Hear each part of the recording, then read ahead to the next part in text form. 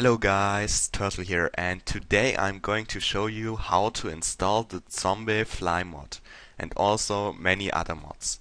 So the first step is to go on your start, type in %appdata%. Then you get to this folder. It's called roaming. Then you just click on the .minecraft folder and there will be a folder called bin. You just delete the whole folder. So now you just start your Minecraft. When starting it, it will download the packages, so it will re-download the bin folder. This way it's completely, it's updated and it's, fully normal again. So there aren't any mods or texture packs installed anymore. After that's done, you go on this homepage. I'm gonna put the link in the description. Oh my god. Then you just click here to download and then save the file. So now you have this, you basically have this WinRAR file or .zip file. You open it with WinRAR or 7-zip, whatever you want. Then there are 3 different folders in there. One folder is called config.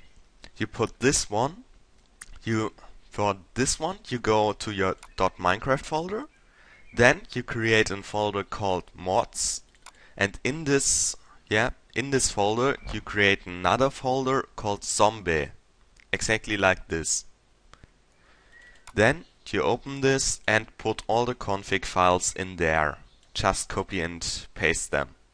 I already did this, so I don't have to anymore. After that's done, you go back to your .minecraft folder and go back here too.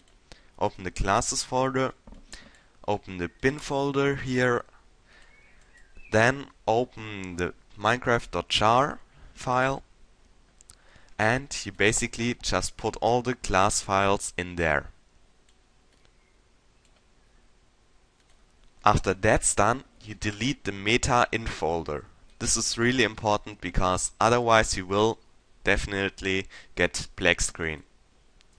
So delete this folder and then you're basically mostly done.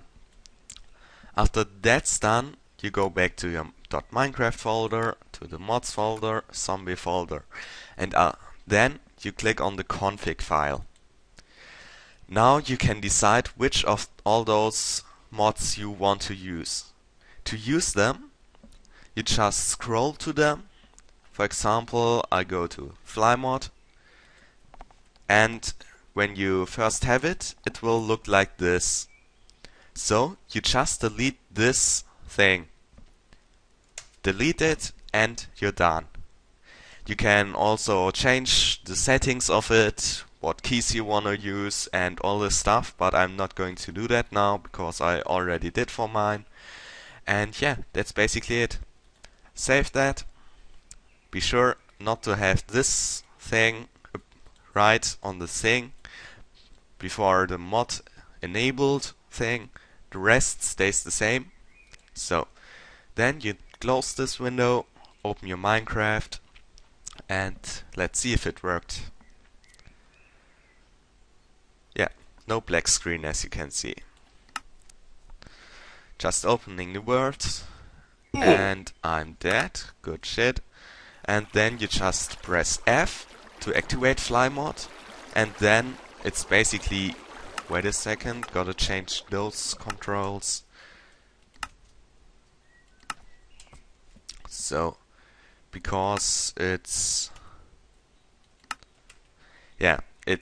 E and Q to get up and down, and just the usual controls to get forward and sideward.